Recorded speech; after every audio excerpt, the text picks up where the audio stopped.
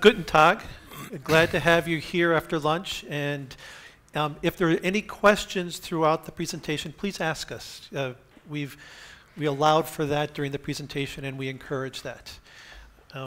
What I'd like to do is to also introduce, these are our objectives, and I'll introduce the group here. So the objectives is to introduce the Toyota KATA. And the key is from a developing skills. We want to bring it into the university and use it as a developing skills in the university and explain how Toyota KATA, and you'll see sometimes we use KATA, sometimes we use Toyota KATA, how to bring that into the university. We have two different approaches that we're using. The first is my university, Bainbridge Graduate Institute at Pinchot University. We're a very small university, and then we have University of Michigan, which is very large. And we'll show you that these types of approaches can work at a small university, at a large university. It can work with student projects. It can work with projects with companies, and we'll give you some real-life examples of that. So the overview is to talk to you about experiential learning, learning by doing. We're trying to bring that into the university. Scientific patterns, getting our MBA students and our engineers to be thinking in a different way. But more importantly, we want to get them to learn to coach. We're finding that our students are leaving the university and they don't know how to coach. They think they can manage, but can they coach? We want to bring that into the university. And then another thing is, do they reflect? Do they reflect at the end of the day what went right, what went wrong? So those are the objectives. In addition, let me bring up our group here. And so, again, my name is Dennis Gawlik, and I'm at Pinchot University, and I'm the instructor there. And why don't you guys introduce yourself? Okay. My name is Betty Graytop. I'm from the United States. I work for a company called Zingerman's Mail Order. A little bit about my background. I was there 8 years pre-lean, so 8 years professional firefighter, and now 10 or 11 years on the lean journey. Hello, I'm Eduardo Lander, and I'm a consultant. Now I'm a consultant, independent consultant working mostly with small companies, mostly dealing with high variability. So they have a lot of variability in demand or in the cycle times of their processes. And the reason I'm involved in this is because I did my PhD at the University of Michigan some 8 years ago. And well, anyway, I work with Zingerman's as well. So Liker couldn't come to give his side of the presentation on the classroom side. So I guess got lucky and I'm here. So. Hi everyone, my name is Joshua Ma. I'm a graduate student at the University of Michigan right now, studying industry and operation engineering. And particularly I take some class with Professor Jeff Likers, who actually gave me the opportunity to come here and take the project with Zingerman also. And before that, I was studying mechanical engineering in China and do a couple of projects in manufacturing and also some investment and management consulting project. And I'll graduate next year. That's my previous plan. So, yep, thank you. Okay. Thank you. And the reason I wanted to introduce it up front is because you'll see different viewpoints of the same approach. So you'll have the instructor's view, you'll have a student's view of how they view this program, you'll have the actual customer's viewpoint, always good to hear the customer's viewpoint, and then Jeff Liker or we're going to hear his viewpoint from a big university with engineering students, and mine are MBA students. So you'll see a lot of different viewpoints on the same subject. Okay. Any questions before we get started? All right. So you've seen most of these slides today, or I should say yesterday. This is from Mike's, some of his presentations online, his slide share. And what I'm going to go through is talk to you about the KATA, give you those 5 or 6 slides that give you that background and why we think it's important for our students to get this training, and also why it's good for us from a university to teach this way from an experiential way. So a kata, as you know, is a structured routine that you practice deliberately so its patterns become a habit. Again, a structured routine that you practice so deliberately so pattern becomes a habit. And that's what we want to instill in our students.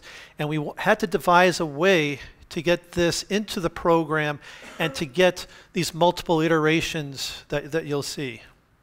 Left side is planning, execution. We have to then devise these projects in a short 2 or 3 months so that they can execute, they can learn, they can fail, and they can grow as they go forward. Our students love the visual part. Sure, give me the lean solutions, give me all the tools. I can do the tools all day long. It's the less visual ones. Learning the mindset behind it. Learning that it needs to be a scientific approach. And this is very difficult for our students. They gravitate to the top. They have a difficulty with the bottom part. We can talk about some of the lessons learned from that later on. We talked about, again, what it's a structured approach, but key here, it's through practicing. And it's how do we bring practicing into a classroom orientation, and how do we bring coaching into the organization? So we heard Giorgio was talking about high school students, how he brought this into his high school, and Arnaldo, you were talking about how you bring it into undergraduates. One of the things how we differ from those two programs is that we get our graduate students to actually do the coaching too. So they learn, not only do they learn the practice, not only does the university bring that as a way to teach, but we also teach them how to coach. So that's a very important part. So not only we do the improvement kata, but we get the students to do the coaching kata. So that's, high school, college, and then the master's part of it. The classic whack-a-mole, Mike, I love it. This is why our students love this slide. It's the classic. I'm just going to choose any problem up there, and I'm going to try and solve it. It's not leading me in the direction that I need, but I think I'm working very, very hard at it. We take this and we show the students, no, we need to be a little more structured in our approach. So we need to identify those. You solve one, then you look ahead. You solve that one, and you look ahead. All the time going up for the current condition and target condition. Another thing I like to stress that we tell our students, the difference between a target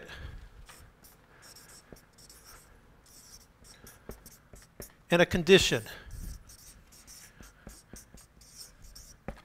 So who can help me with the difference between a target and a condition?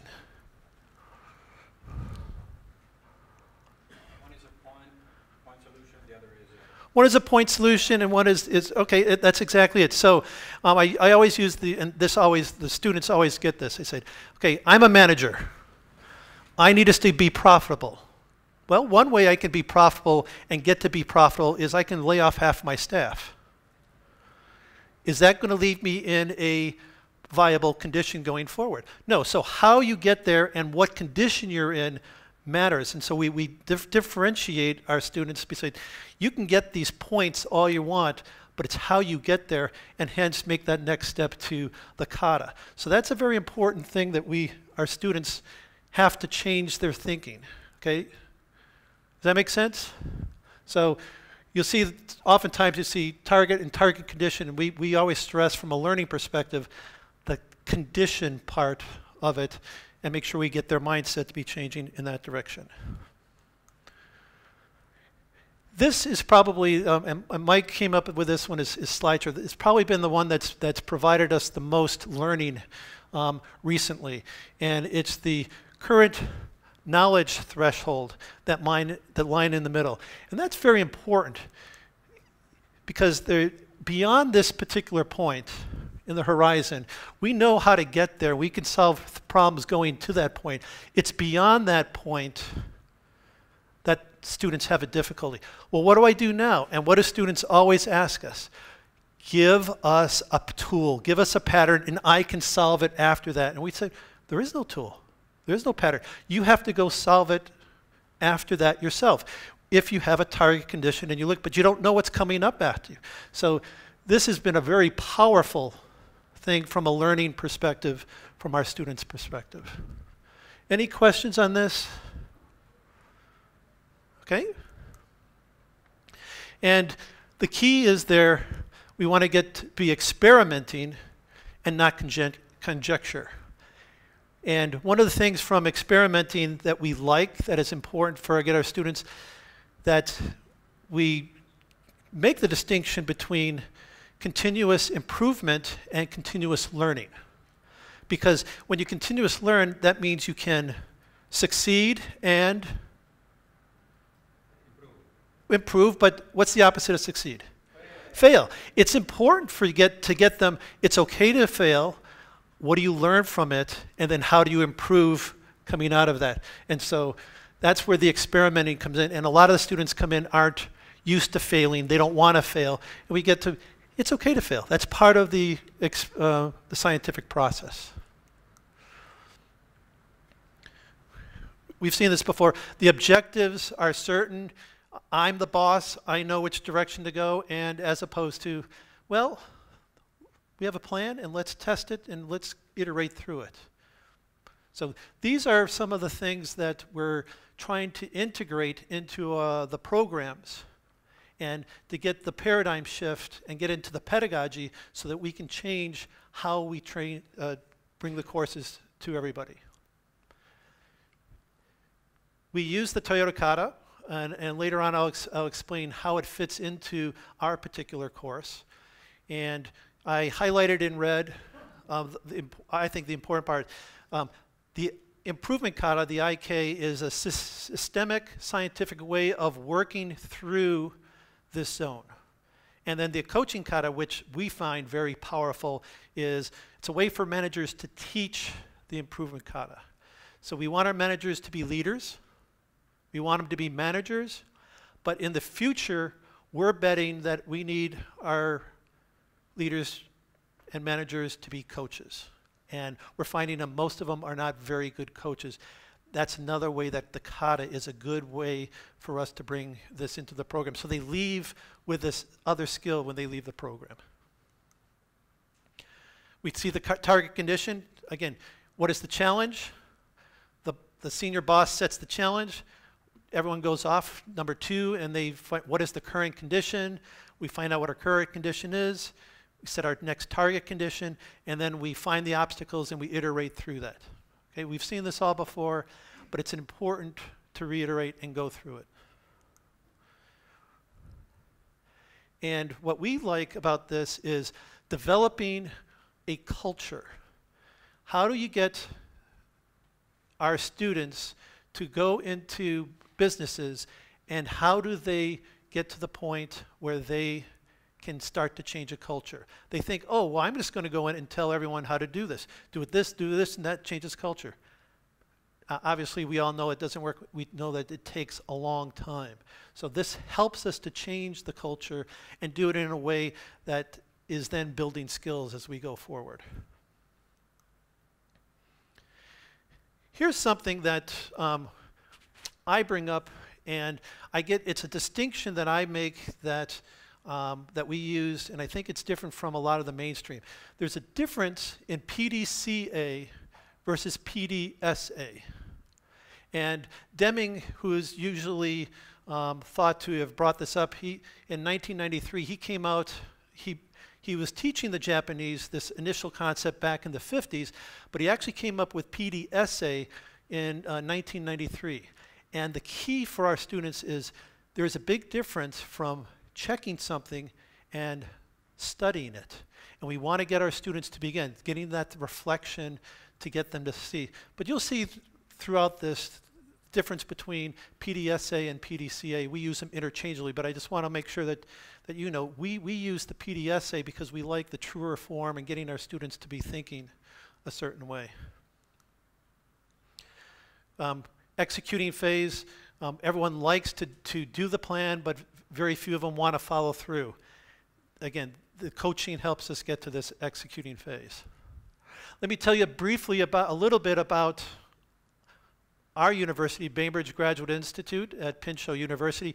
We're the nation's, United States' first all sustainable MBA program. So we take sustainability and we integrate it all the way through each course, through finance, through accounting, through strategy, through marketing. Everything has a sustainability bent. And we've been doing this since 2002. We became a university last year. I've been there the whole time except for the first year. I came on after the first year. And I've introduced the KATA after Mike came out with his book. I had him come speak to our people.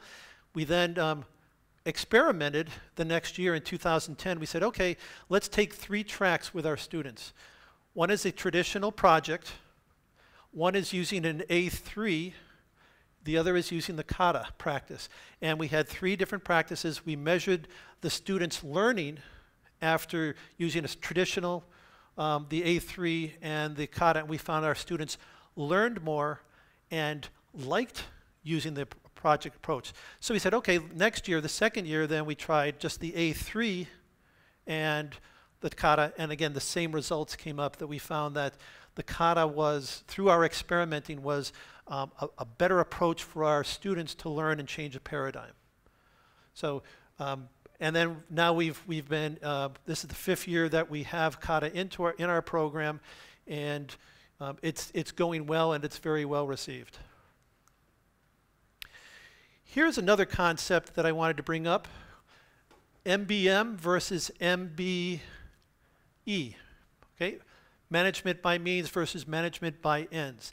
And that's where it's something from a sustainability perspective that we're trying to get our students, and we talked earlier about condition. It matters how you get there as opposed to just getting there. And if you read the quote, Tom Johnson wants to change the way we're thinking to a learning organization that uses an approach to reshape the operation into creating wealth that fits our finite planet. We heard a talk yesterday that we're consuming 1.5 to 2 planets in our lifetime, and it's going to go up as the Chinese and the Indians come online with their consuming ability. So changing the way we think is important, and we think that applying the KATA and lean in general will help us with this overall concept. Here's where we meet. We meet in a LEED building, a LEED Gold building, and it's a place that's an open architecture for leadership and development from that perspective. Our course has divided into 4 parts. Operationally, I give them the operations basics. These are the logistics. This is transportation. This is inventory. A quarter of it is that. Another quarter is about lean. Give them the lean principles. So we have the philosophy behind lean, the lean principles.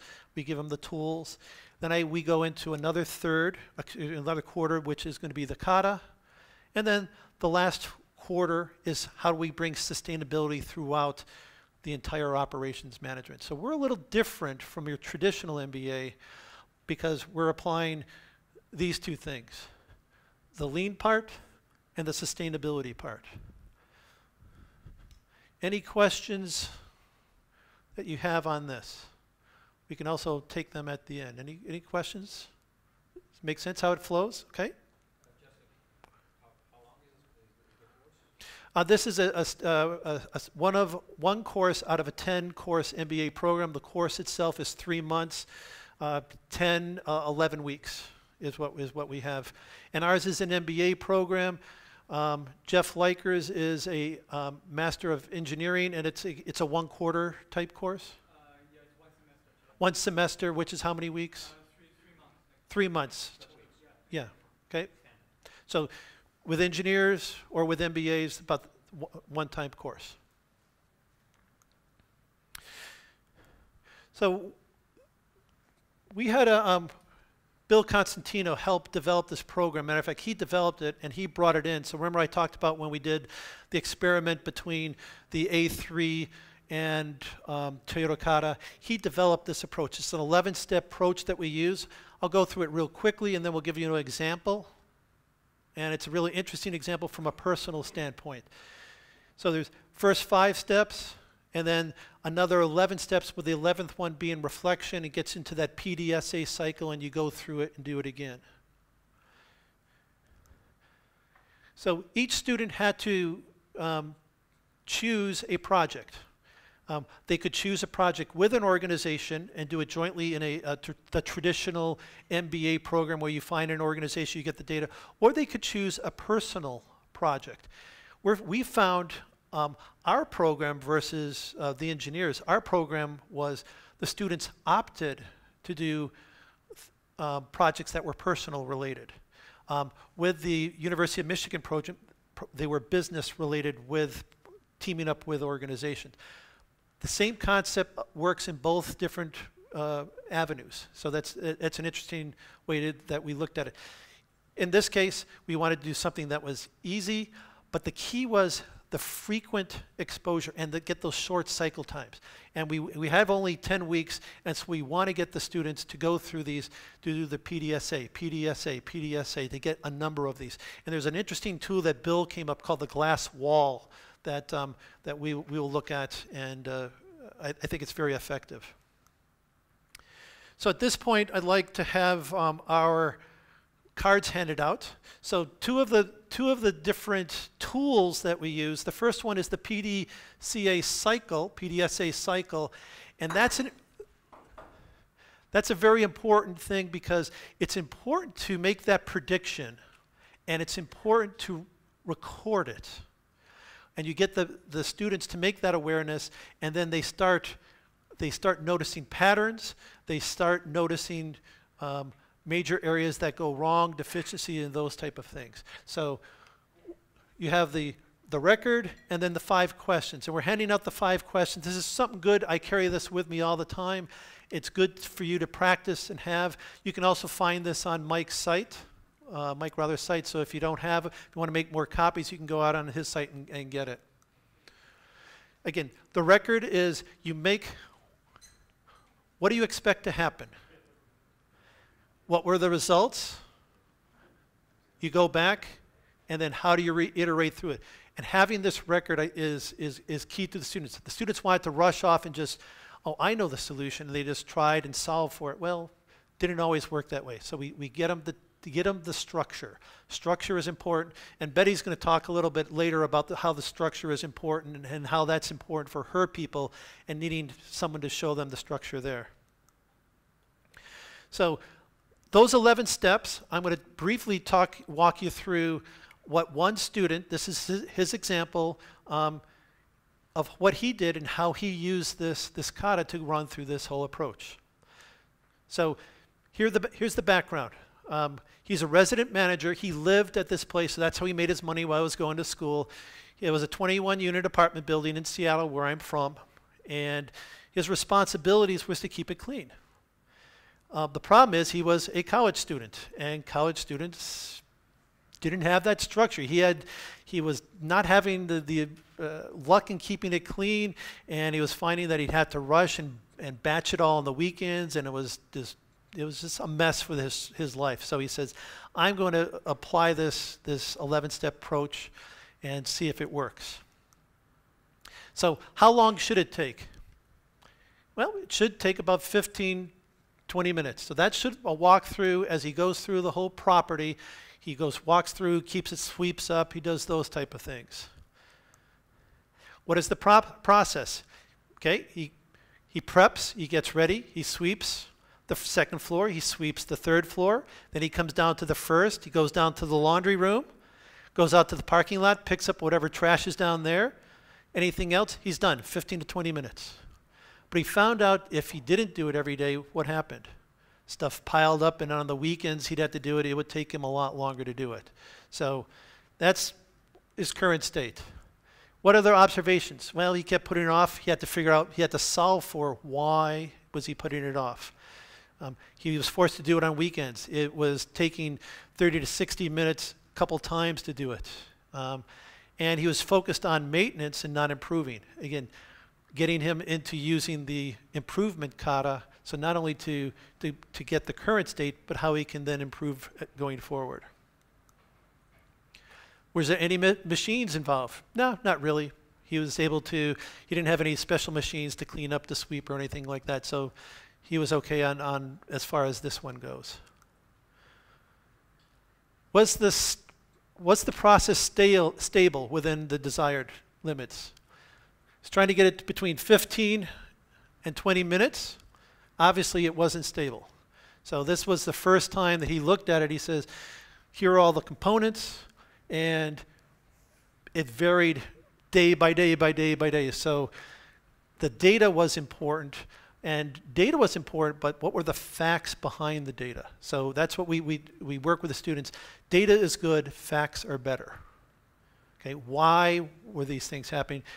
How do you identify data is good, facts are better? And we use the students this mantra to go slow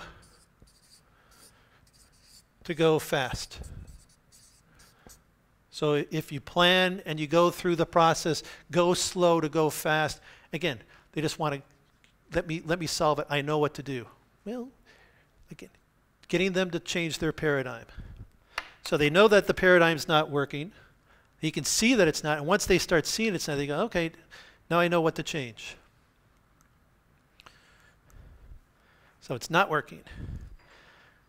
How many operators does it take? Step 5, well, it only takes me, so that's 1. What are his current condition? He went through and he looked at each one of them separately, sweeping the 2nd floor, 3rd floor, 1st floor, and found out the amount of time.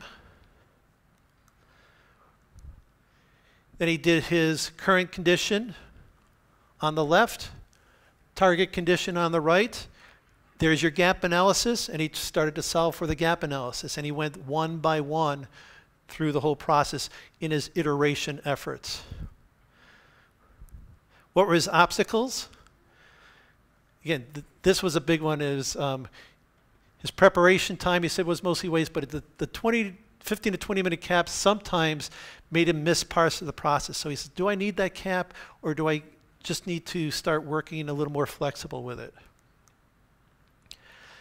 Here's his cycles, and as I said, this is his record, what he expected, what were the results. He went back in, changed it, and he kept making those iterations through it. And over time, as he was going through the process, again, we're talking about a 2-month process, he went through and he started to get into this whole process. Now, in addition, for him doing this, in the meantime, as the instructor, the first week, 2 weeks, 3 weeks, for this time, I was his primary coach. So I had, at this time, I had 20-some students. So every week I'm meeting with the students 2 to 3 times a week, coaching them on their process. In addition, they were in teams of 4 people. They rotated being their own coach to another people. So after 3 or 4 weeks, after I taught them how to be a coach, then I would coach the coach. And that's how they learned to go through the whole process and not only develop the skill of the kata, but start developing the skill of the coach. So it was important for them to go through this process and be a coach so that they can see, oh my gosh, being a coach is a lot harder than you think. These are the questions I have to ask. What do you mean I have to ask open-ended questions? Why can't I just say, you know, why aren't you doing this? So they have to learn the coaching style, and Betty will talk about the importance. But this whole run chart was an eye-opening thing for them. And then tying that with the coaching kata helped it to become more real to them as they went through. This is the glass wall that I I told you about. In the classroom, I had this wall, and I also had it virtual, but every week they had to come in and fill this where they were in the process. Green means they're on target, yellow means they were behind, red means there was some serious problem. But this, the transparency got to a point where they were pushing themselves to make sure they were keeping up with the project, as opposed to, oh, I'll just wait till the last part of the course. So having this in front of the students, having this glass wall where they recorded, they had to physically go up and record, this is where I am in the process, was very powerful from the whole process. So making them accountable in front of their own peers and using the coaching process to get there. So these are some of his comments. He's having completed several cycles, and he can say that he's proud of his condition now. So it was a pain in the butt to do it before. Now he's gone through the process, and he's proud of it. Having achieved the stable tack time, it may be time to reassess the target condition. He's learned that, okay, set one target condition. Once you make it, then we set another one. Once you make it, and so they're learning this as they go through. The next step that now is stable is, how do I make it consistent in what I do? So these are important things that our students are learning. These are reflections. It's a great way to help him meet his objectives. Much of the process was locked into place once I ordered the process the first time, and then it was just tweaking it as going forward. And if businesses were to approach this, goals would be a lot more would be achievable. So these are his reflections, and these reflect a lot of what the students were saying. But it's getting the KATA process into their project planning and getting the coaching into the process so that they can develop their skills. And so that's one of the things that we wanted to stress. These are the big reflections from this program. Personalized mentoring, rapid feedback, 2 or 3 times a week I'm giving them feedback, personal connection with what they wanted to do. They actually had a stake, and it was a stake that was meaningful into them, instead of go find a company that you don't even know about and just get some data on it. They had some stake in the game. They developed their own milestones, and they had weekly accountability to the students. What questions do you have before we hand it off to Eduardo? Yes. Oh. I was wondering, you were talking about you will learn the coach how to coach a KATA. Yes. To somebody else. Is the person who is learning the KATA still in there, or you separate it, or how do you do that? We tried it both ways. We found that we have the person learning the KATA, learning the coach, and me coaching. We tried it both with the KATA person learning KATA not being there, and with them being there. We found that it was having them there helped them learn, so that when it was their turn to coach, they've already seen someone coach, so they knew what to expect. So we found it was important and powerful to have the KATA person and the coaching person there, and then they learned from each other. So for the person who learns the KATA, it was not disturbing. I was just... No. Matter of fact, they enjoyed having that, because they got to reflect on, okay, this is what they're going to be asking me. This is what they're going to be coaching me on. So therefore, I better do it. Okay, good question. Yes, sir. I think it's a cool question. And when we started doing this, we thought people would react negatively to conditioning practice. You're treating me like Pavlov's dog, right? And it was exactly the opposite. And what we found was, in Japan, the mentor doesn't really tell you what you're doing. He just says, just do this, and in 10 years, eventually, you will figure it out. And maybe that plays well in Japan, but what we found in the United States, at least, and in Germany, is that if you say to the people, here's what we're doing, we're deliberately practicing these routines, there's a second coach here to practice the coaching, or coach the coach, and we're doing this, and you might talk a little bit about the brain, you can show some diagrams or whatever, and you can relate it to sports practice or music practice. And then we sort of went, okay, here it comes, the resistance, because it's conditioning training. And the people went, oh, okay, I understand. Let's do that. And I think in the West, we like to know what we're doing. And I think there's nothing secret, nothing hidden, nothing under the table in this process. And we've had no negative reactions. Good question. And I would add on top of that you have the extra learning. So not only is there not at the first it's not a resistance. At first they want to be told, just tell me the answer. And when you don't do that and you say you need to figure it out, they go, okay, it's kind of like a game. I can do that. And then they had fun, but when we tie it to something that was personal or they had stake in it, they enjoyed it, or it was a lot of work, but they got a lot more out of it that way. Okay? Yes, sir. I'm happy I changed the workshop. I hope we get all these slides. Yes, of course. Okay, everything. Very good. Dr. May, yeah? My 14-year-old son, he started about 4 weeks ago, 5 weeks ago, to distribute a paper once a week.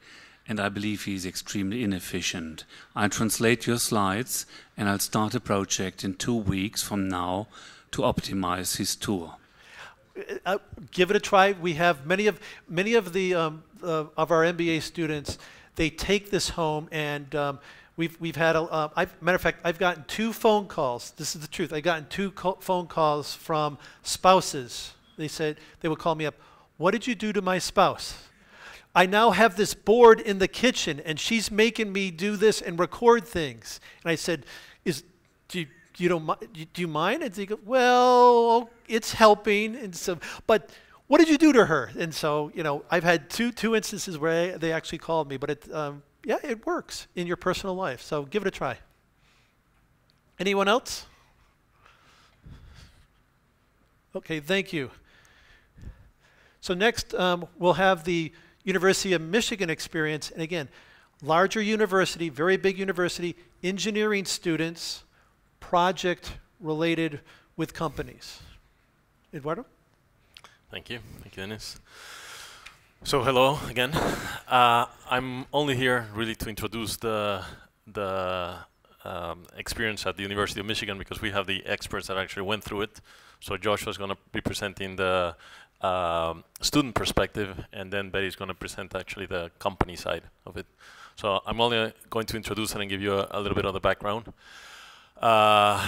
Basically, as Dennis was saying, University of Michigan is fairly large, and it's located in Ann Arbor in Michigan. And the course that we're talking about is this one mentioned at the bottom. It's taught in the School of Industrial Engineering by Jeff Liker, who's been studying Lean for the last 30 years or so, and has been teaching a course on Lean for the last 20, but only introduced the Toyota KATA on actually this year in the winter semester. And John was saying yesterday that there's not much going on Lean at U of M, which is probably true on the curriculum side, but there's a long tradition of Lean there. John was involved with U of M and Mike as well. Still is Mike, but well, and Jeff is there. So anyway, this is the course we're talking about. That's Jeff on the left there. We thought, since he was the instructor, we should put a picture of him there. The course itself, there were approximately some 40 students. It was based on interactive lectures and tours to different companies. So they had games and they had different things going. They had weekly readings and weekly journals covering Lean topics.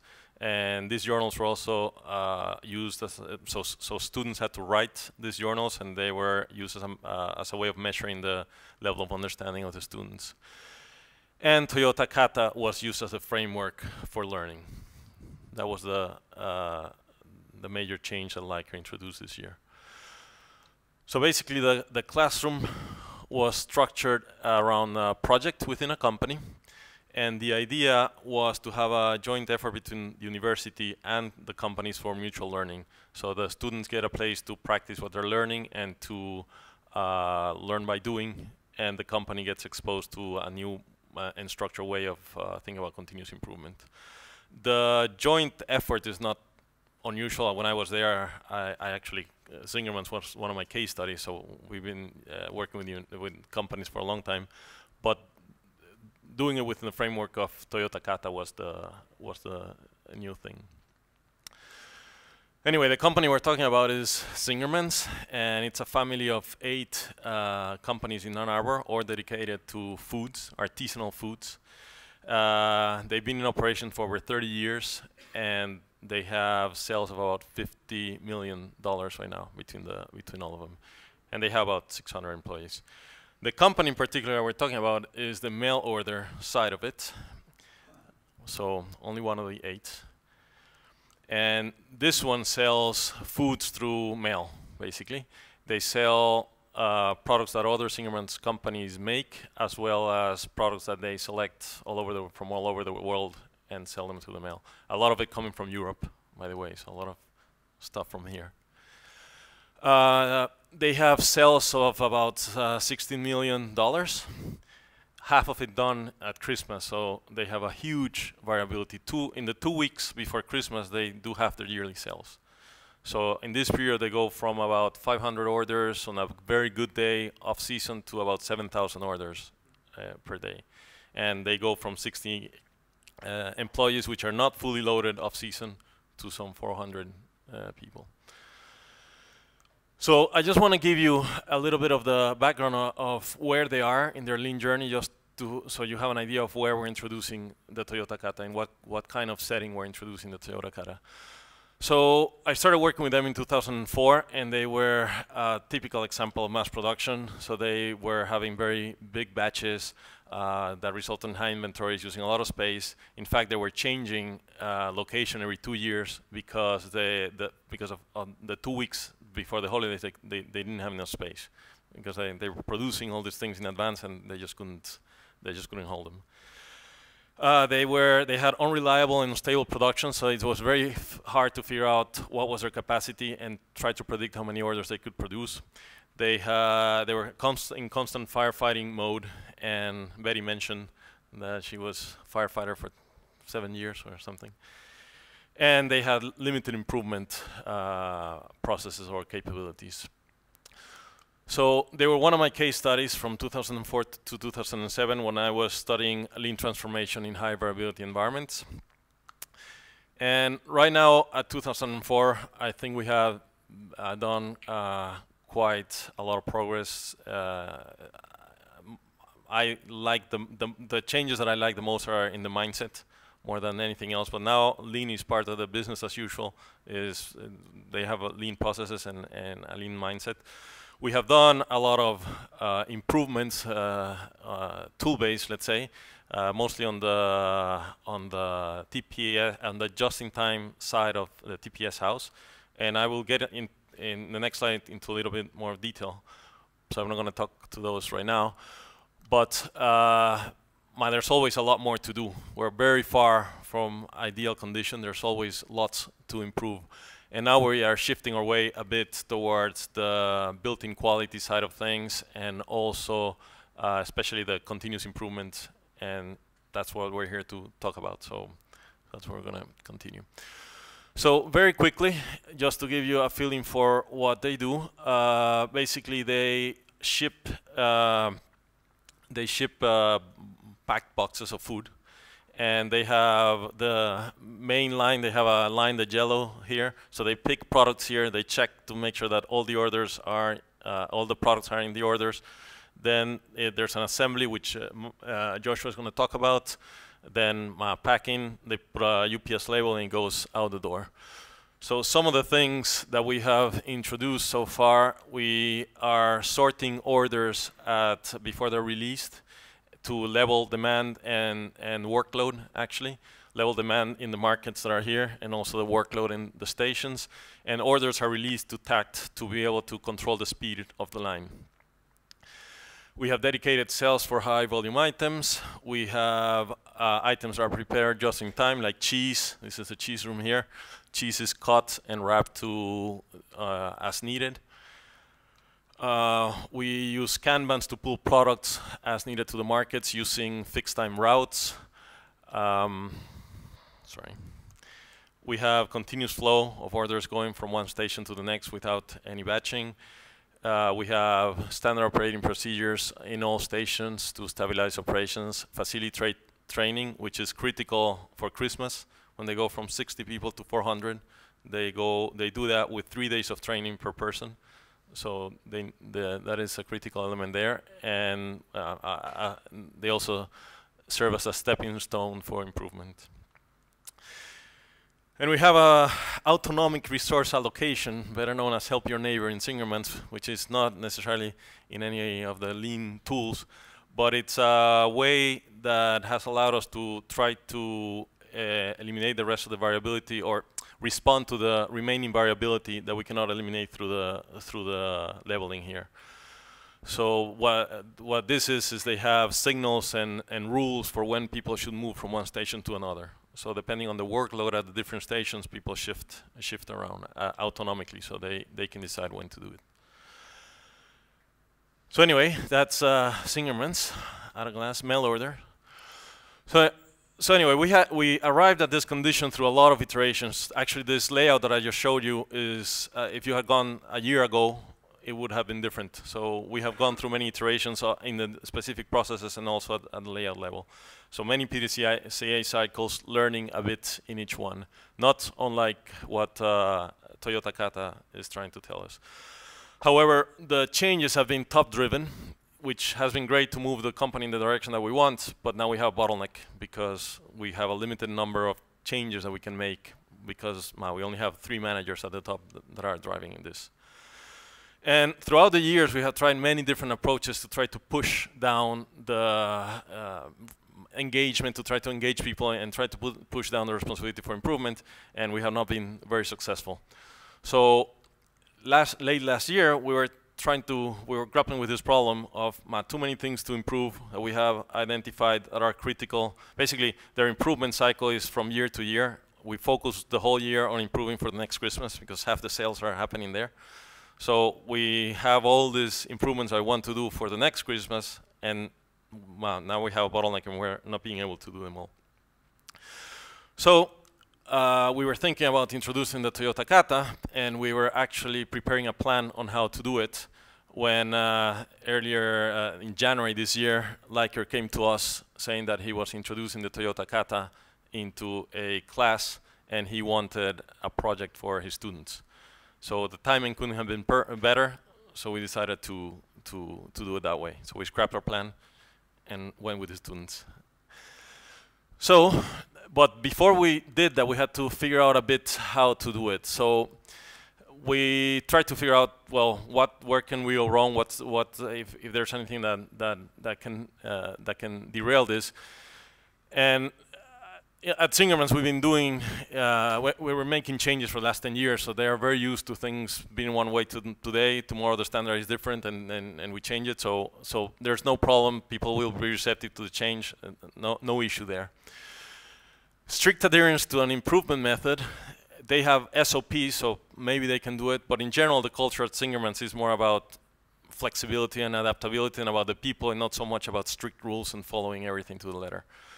But anyway, we thought, yeah, probably we can do.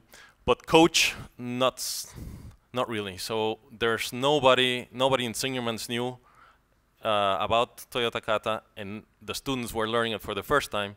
So where we were going to get the coach? As you know, the recommended approach from Toyota KATA is to have a learner, a coach helping that learner develop his improvement KATA skills, and then a second coach helping that coach develop his coaching skills. Well, learners, we had plenty of them, but not so much on the coaching side. So we came up with a bit of a strange structure, which, again, the learner, we have plenty. That we made the area captains, which is like a team leader for them. So we made those the learners.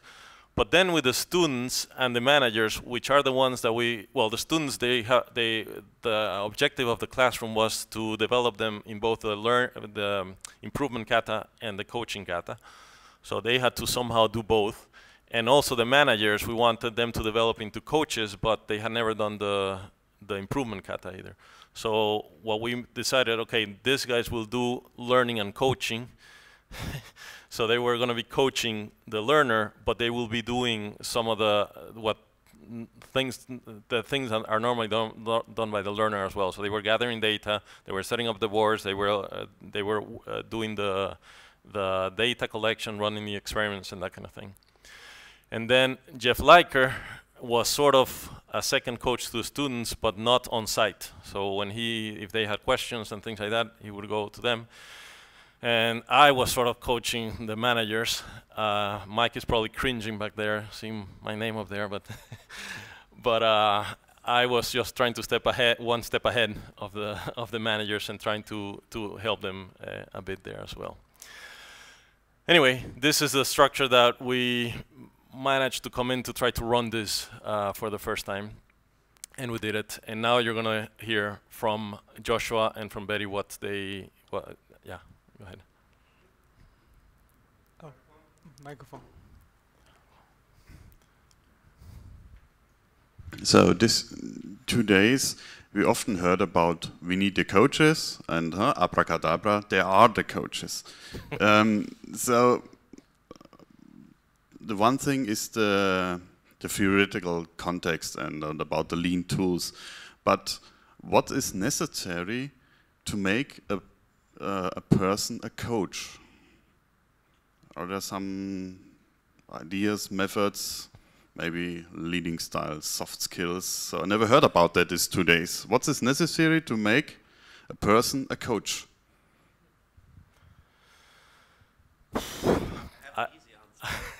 I can take a stab at it, but we maybe need Mike to get that. So I think one of the things, they need to know what they're coaching. So we could have said, okay, these guys are going to be the coaches, but they had never gone through it. So how can they coach on something they have not done? So I think one of the things is they have to know, like if you get a music coach to learn violin, he better play the violin, because otherwise how is he going to tell you that you're holding the bow wrong? So I think that's one thing. And then you have to be able to identify what they're doing wrong.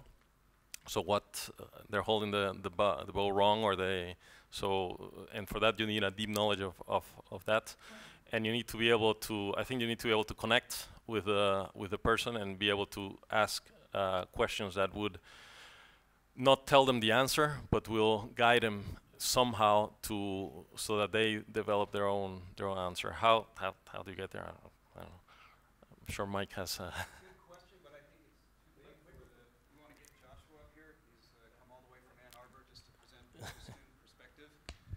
So just real quick, and I can't remember which presentation it was. Eduardo, do you remember who it was? This is the kind of a very general structure we use. You're aware of it.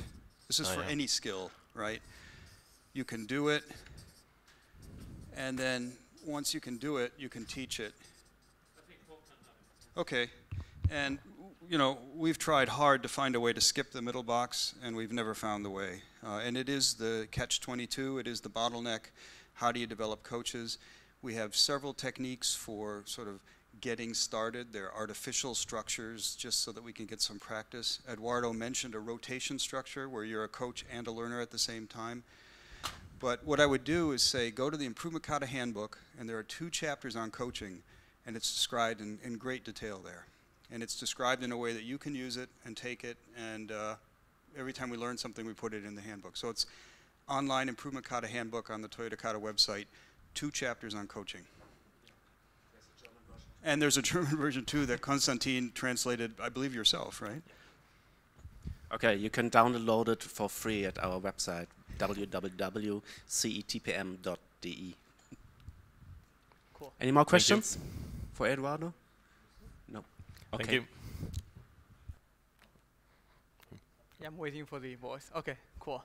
Actually, coaching is a good segue to the project as well, because essentially the project I'm working on right now, in the Zingerman, people, we're not to be people do the somebody by ourselves, but we are actually going to coach people how do they improve their operations. That's why communication and convincing skill become very important. So actually, as Eduardo mentioned before, I'm come from Ann Arbor. It's really happy to come here to present my student project. And within Zingerman, we have 3 project teams actually. And my project team is in assembly line, which is one of the product line section you will see. So today I'm talking about what is the project and how we define the goal and PDC cycles, and more importantly, what's the results we have. So you're able to see some of the results. So see here, which is a part of the bigger map. So assembly line is actually only 4 big stations, and they have 2 stations in between. So a station in total, actually. As you can see here, those are the different work cells. So they are pretty close to each other, and pretty like crowded because there's so many stuff you have to put in one cells. And for example here, those are the 2 boxes that when there's some candy or food come to the water line, people, the operator actually need to put those things in the box, and then put a basket, and then put back. So it's a pretty simple operations. However, there is some complexity here because there are different type of products, some big, some small. So how to manage the time become a problem. Okay. And a simple introduction of the team. I mean, I'm one of the people here, and I have 2 other teammates. Interestingly, none of them are industrial engineering. One is PhD in aerospace, one is PhD in material science. And they come together for this class to learn lean manufacturing together. And I work with Lisa and Jeffney from Lingerman together. So we're able to build all the project hand in hand together. It's not the command and control model in the previous student team, as you can imagine. And for this project, first we define the goals. So when we go there, actually we didn't jump around to the solution part. We tried to define the problem first. So I asked the Lingerman team, Lisa and Jennifer, what is the problem in Lingerman right now?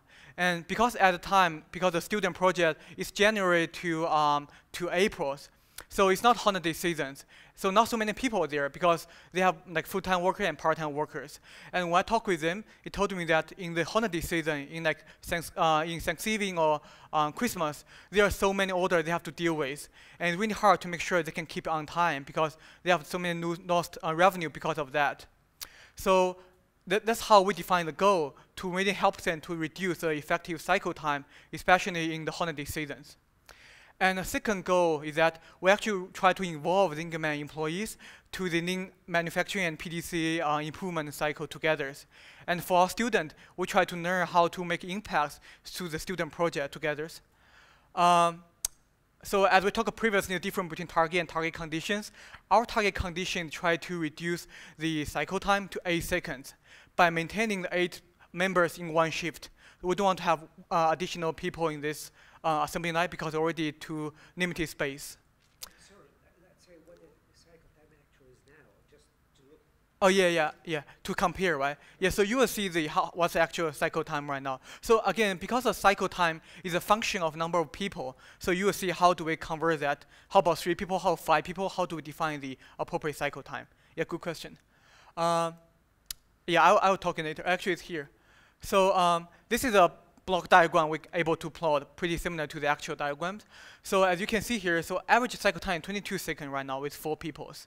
So and some are full-time, some are part-time. So basically means some are skilled, some are more scalable. And also there are huge variance from 14 to 32 seconds because again, as you can see in this they're pretty small box and huge box. So the difference is or not, it's something it's hard to mitigate or reduce. A simple operation that we previously talked about, basically prepare the box, fill the box, and finish the box, close the box. 3 simple steps. So when we go there, we have some observation also. The first one that we noticed, most operations manually, because it's pretty complex. You have to put the stuff in the right place in the box. It's hard to be replaced by machine. And also, we know that the daily demand varies or not. It may be more than 10 times compared with April with December, which is a holiday seasons.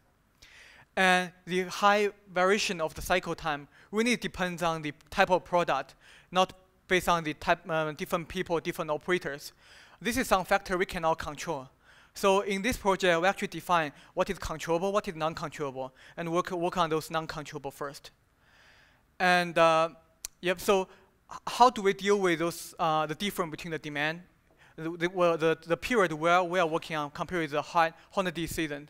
Actually, we assume that all the project we apply here, for example, let's see, I save 10% cycle time, and this result is scalable in the holiday season. This is our assumption. However, we can talk more how's the next step to evaluate that assumption. And we also realize there's no specific linear operations or machine update needed in these operations. So the challenge, as we mentioned, is how to reduce the cycle time. And so we're able to convert the cycle time in how about 3 people, how 5 people, what is the appropriate time we should target. And all our like PDC cycle later on, we target that as a goal. We're able to evaluate whether we achieve or not achieve this goal. Okay. And also, we noticed that we can invest like millions of dollars to improve the line, but our project is that we don't want to have any additional investment, how to improve that organically.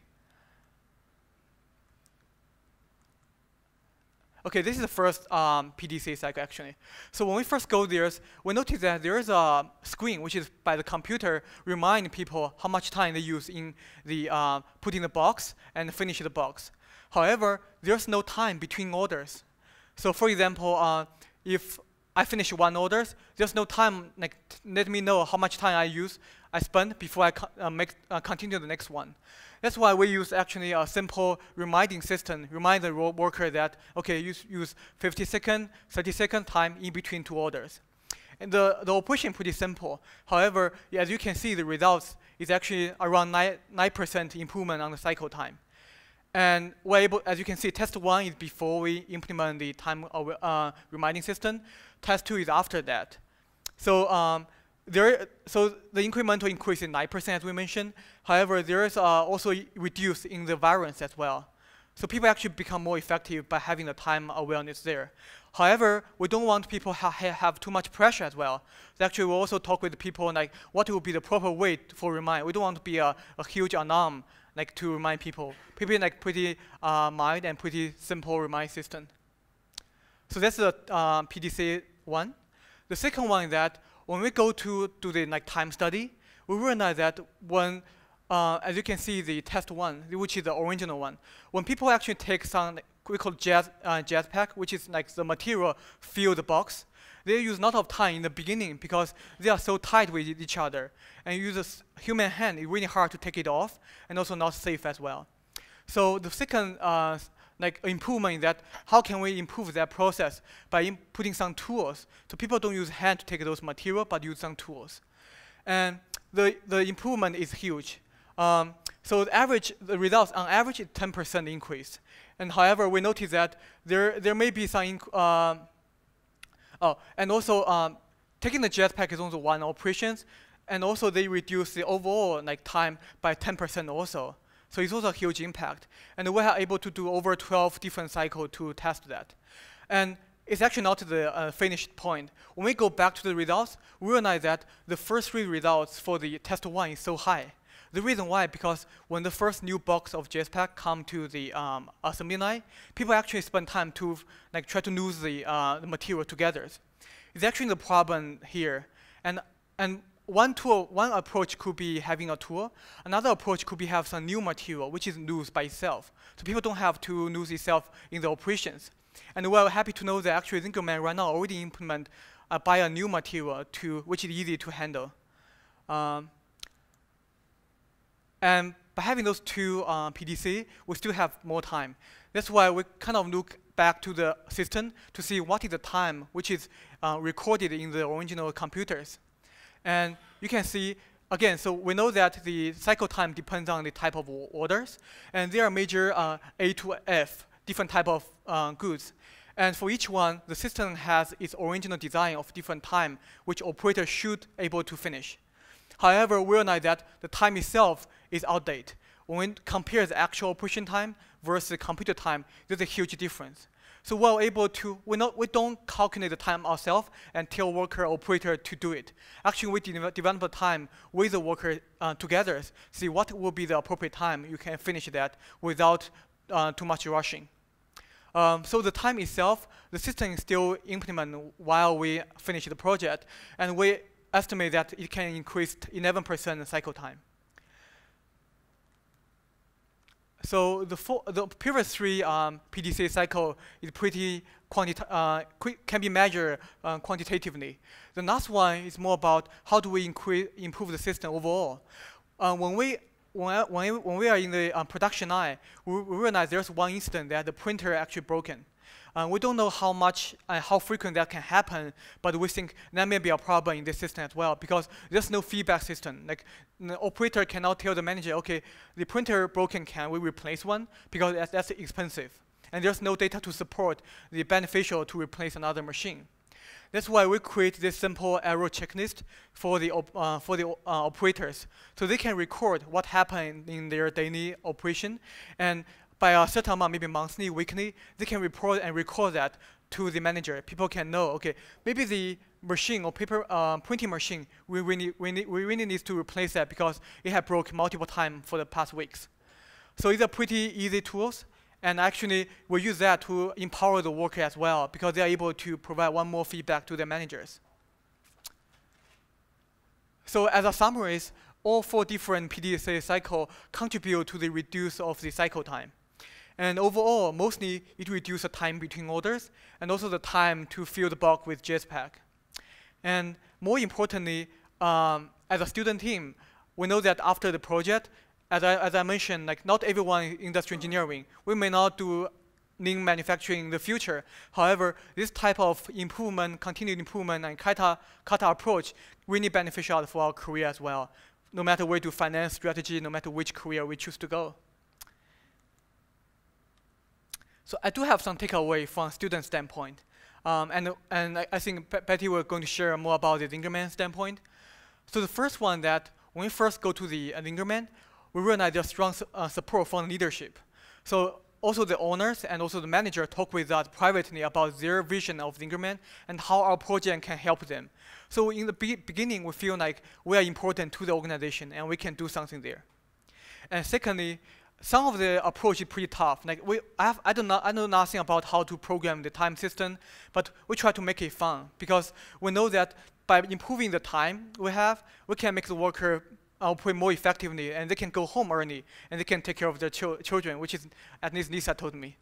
And also, we're able to focus on the problem 2080, because in the optical we identified in the beginning, there are also other problems which is important, but we know something is pretty more long-term, something is short-term. So we're able to focus on those 80 out of 100, 20 out of those 100 problems, which is easy to implement and can be implemented in a short time. And also, 3 of our team, we have from different disciplines. So 3 of student team actually will help each other try to learn different KATA approach, different lean manufacturing ideas, because we are not perfect in the knowledge base.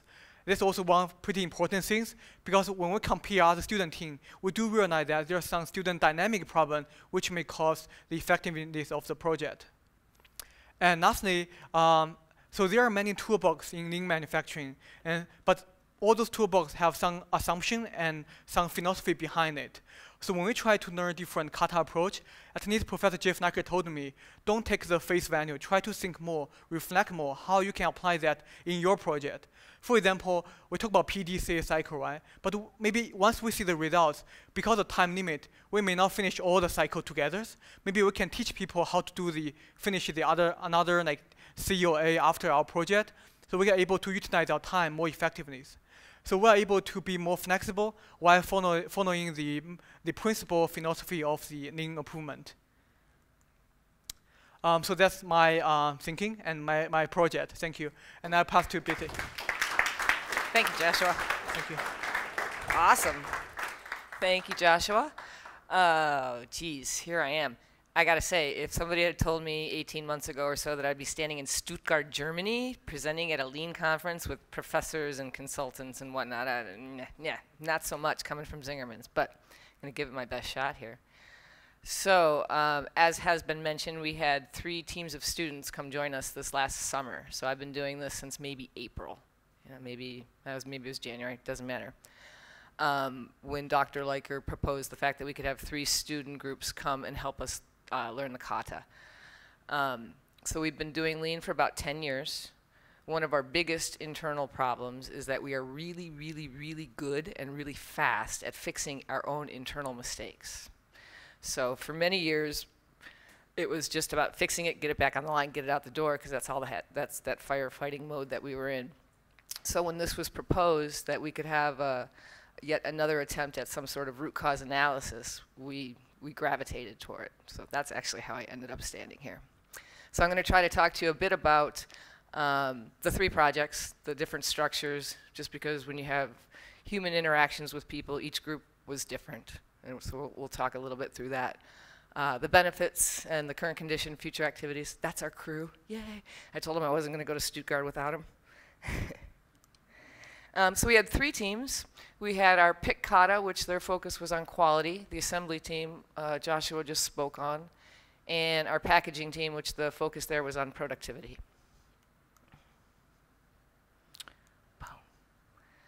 Okay, so the PIC KATA team. The challenge that they chose, or that we gave to them, was to reduce the amount of instances that are an internal mistake called didn't reach, the number of instances in which that happens. So basically that's the order going down the line, the picker forgets to pick it, it gets to quality control, it gets kicked out. We fix it real fast, and pretty much that was the end of our journey as it comes to mistakes. Through Eduardo, we've learned that we want to fix mistakes 3 ways. We want to fix it for that order, for the day, and then forever. We're really good at the first, smidge okay at the second, and we suck at the third. So again, that is why we are trying to introduce the KATA to our team members here. And also because, as Eduardo mentioned, I am now the bottleneck. Me and my 2 managers are the people that pretty much drive the improvements, and there's just way more going on than we could possibly keep up with. So the PIC KATA was about didn't reach, and here's the experience of our PIC KATA team. So it was 3 students from the engineer school, 1 manager, and 1 frontline captain or supervisor. They had the strictest adherence to the KATA of our 3 groups. They were consistent. They were to the T. They didn't try to do B before A. They were able to define their current condition. We'll talk a little bit later about it in another slide about where we had a situation where we couldn't define our current condition. The students were willing to work at the workstations. So, you know, Zingerman's is a very friendly, kind of laid-back place. We don't like to have people come in and tell us what to do. I'm sure most people don't. The students on this team came in. They wanted to read the SOP. They wanted to present it to the captain. They wanted the captain to present it to them. They wanted to spend a shift working on the PIC line. So that provided a lot of buy-in from the Zingerman's employees. And it resulted in positive improvements. They saw a reduction in the number of occurrences through their different iterations of PDCA. And then when the students left, well, one thing first, they left an improvement structure in place.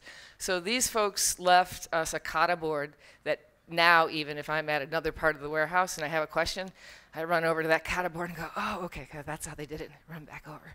Should make a Xerox copy, it'd be easier. So they left a structure in place for us. When they left, I'll be honest, we sort of backslide a little bit. And the manager that was running this team got busy, and we saw a reoccurrence of our didn't reach mistakes go back up. They picked the KATA back up, and it's now back to where it was when the students first left us. So that was the experience with the PIC KATA. Let's see. Assembly KATA, this is what Joshua just presented upon, had a similar structure as our first group. They followed the KATA to the T. They struggled to define the current condition. I'm going to talk about that a little more in the next slide. The students were willing to work at the station, and it resulted in positive improvements. Let's see. The packaging KATA. This was the team that I was working on, which is a little sad to say that it was the least best run team. It wasn't run well. It was run well. We didn't end up where we wanted to be, for a couple different reasons. In this particular situation, we were unable to define our current condition. So one of the important steps of the KATA is grasping the current condition. We cannot grasp our holiday condition in May. In May, we have 2 people packing as opposed to the 20 new people packing in December.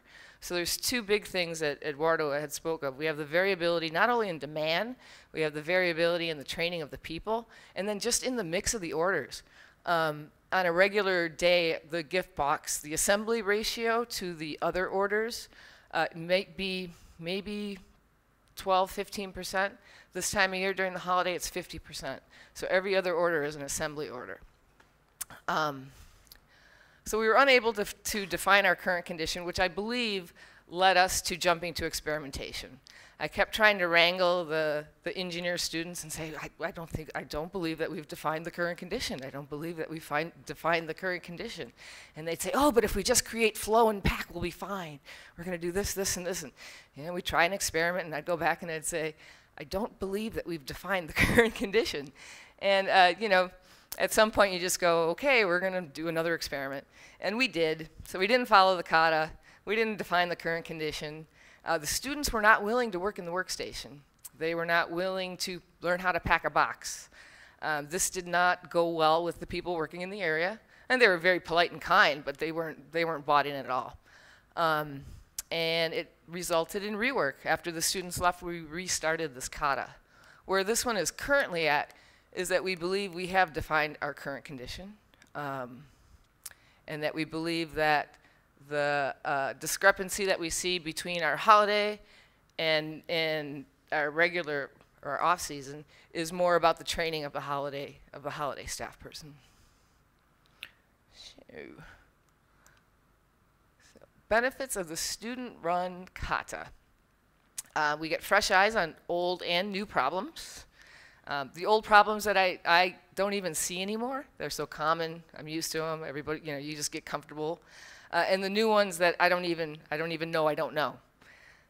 We get new voices delivering the same consistent KATA message. One of my bosses is fond of saying you need to hear something 27 times before it actually kind of sinks in.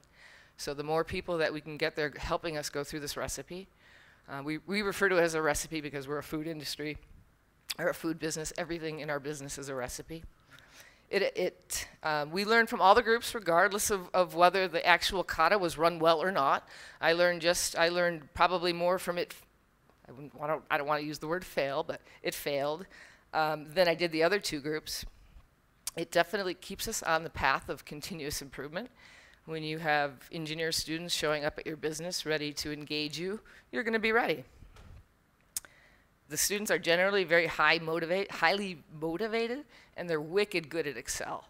I learned more about Excel in the last 4 months from an engineer student than most of my time at work. And the short time commitment is incredibly beneficial to us. Not only does it let us rotate through the captains and try to pinpoint who is going to be good at this type of work, because not everybody is good at it. I mean, you get some folks in there that they're going to try really hard. They may not just be mentally inept at doing this type of work. It's much easier to have a project end than it is to tell somebody that you have to take them off a project. So because the students are there for 3 months, it helps us in that respect as well. It also helps us guide to the right size challenges. Because we're new, we don't want a challenge that's really big and lofty. We're looking for something that's more bite-sized, and it helps with that. So, cool. Current condition and future activities. So we had the pack, the assembly, and the pick KATA. Currently, the out-of-market KATA, OOM. This is our biggest internal mistake. And we started this a few weeks back. We're following the recipe strictly. We just recently started having the coach-learner meetings where the KATA was introduced. And this particular gentleman, we needed to get him up to speed on how to do graphs and data collection, things of that nature. But it's currently up and running, and I'm very excited about it. The other thing with this one, we're currently only meeting once a week, actually with most, which I know is not good, and that we're striving to get to the daily follow-up, the daily check-in. So we will get there one day. And this is our routes KATA. This is kind of we were referring to it as the sneaky KATA, only because we were standing around having it was a routes meeting, and there was 5 or 6 guys and myself and one other manager. And we realized we were kind of asking the questions of the KATA, but we didn't have a storyboard. They didn't know we were doing the KATA. And we thought, we're getting some traction here. Like, what happens if we don't make it formal? What happens if we just continue to ask the questions, continue to show up, and from behind the scenes try to sort of drive this? So I don't know, honestly, where this is going. I'm not even sure it's a good idea, but it is what we're trying right now. It's an experiment that we're running. And like I said, it's yielding positive results. So it's pretty cool. And that has been my experience with the 3 teams in the KATAs this summer. So, thank you. 13 minutes.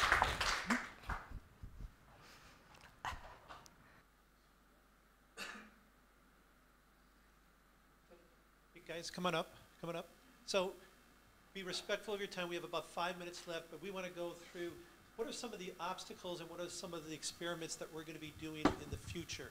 And each one of us has a different perspective, so if we could give us a couple minutes, we'd like to go through these. First one is, we want to get our students to be thinking, working towards just enough, and that's something that we've been trying to work with our students from a continuous improvement perspective, from a lean perspective, getting them in their idea of what does that mean. And we've been using this for 4 or 5 years, and it's still something it's hard for them to grasp, but we're working towards that. We also are looking for, and this is a challenge for a lot of you, we want to share what we've done here, and so we're open. The 4 of us, we came over because we want to support this first ELEC here, and we're willing to share anything that we can with you. So anyone who's willing to give us a call, we'll share our data. We'll talk to you about our what went well, what didn't work well, those type of things. Then we get into some of the learnings from. More practice. I need practice, practice, practice, practice. I am not a regimented person by nature. Luckily, my one colleague is incredibly structured, so I kind of follow his lead. But I know that the more I practice, the better I'll get at this. Improve problem-solving abilities together. I don't think enough can be said for the relationships that we build on the warehouse floor when I'm out there working, whether it's KATA or PDCA or whatever we're doing that day. It's just the interaction of person-to-person problem-solving together. Also, I had grow to be a better teacher and coach, but. So the next 2 actually are, I discussed with Liker what he's going to do different in the next class.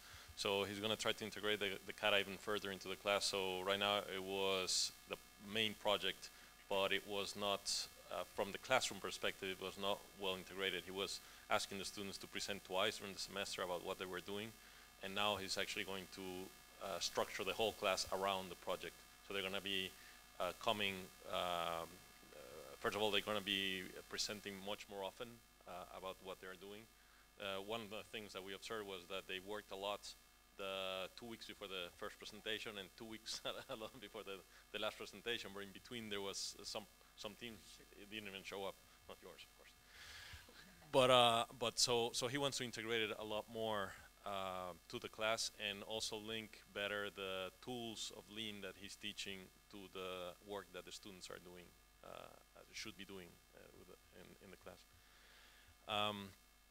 That also goes in hand with evaluating progress more often. So instead of having 2 big presentations, have 1 every week or something.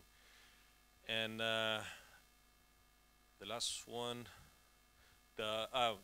well, the next time we run KATA projects in Zingerman's, now we will have some experienced coaches, so we won't have that weird structure that we had there of coaches, teachers.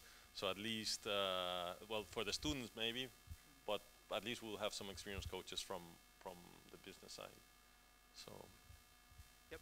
I have one point which is not here, but so based on after our project, we're happy with the results, but we also know that there are some project teams which may not achieve the original goals. That's why in the we are thinking the next step will be increasing more the sharing of knowledge between student teams, because even though KATA approach is pretty standardized, we know the toolbox, but however there are so many unknown there as well. So how to increase the communication between student team, like the way they communicate with the manager in the factory, operating the factory, and how do they manage their internal leadership team dynamic. Those are the lessons which we can discuss as a team and also get support from professors as well. So thank you for having us here, and look forward to you guys to creating a successful one next year. Doctor? Okay, now give them a big applause. And now I think they're open to your questions, so you could start right now.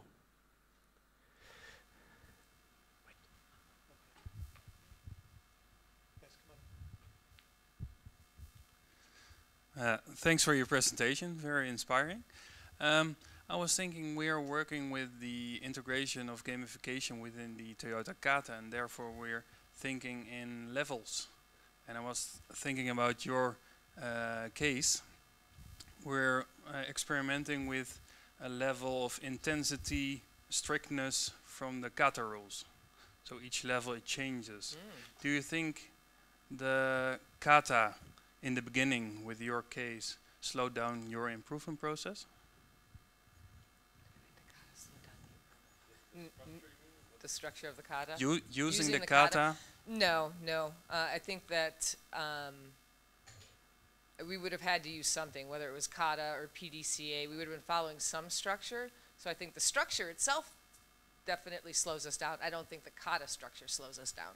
Okay, if that makes sense. But the team was willing to improve, yes, as I understood. Mm-hmm. Okay, yeah. Thanks. Yeah, looking forward to the games.